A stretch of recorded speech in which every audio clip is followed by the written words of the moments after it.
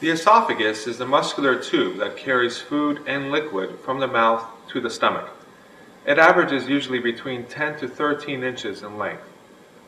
The wall of the esophagus has several layers that become important when we talk about cancer. Cancer of the esophagus starts from the inmost layer of this hollow tube and grows outward, starting from the mucosa, then the submucosa, and finally towards its specialized muscle. This thick band of muscle is called the muscularis propria.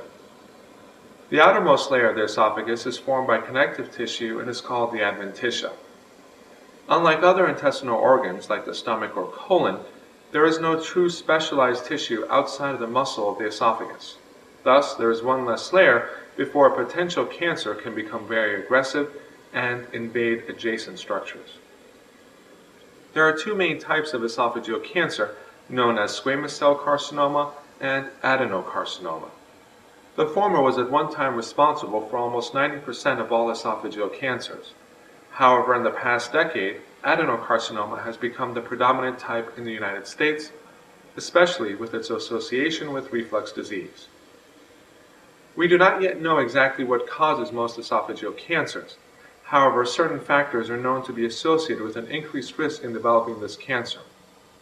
These include age over 60 years, male sex, for which men are 3 to 4 times more likely than women to develop the disease, history of tobacco use, history of chronic or heavy use of alcohol, irritation and damage of the esophagus, such as from chronic heartburn, which can cause a condition known as Barrett's esophagus, or from prior ingestion of lye or other caustic substances, esophageal motility disorder such as achalasia, obesity, and diets low in fruits and vegetables and certain minerals and vitamins.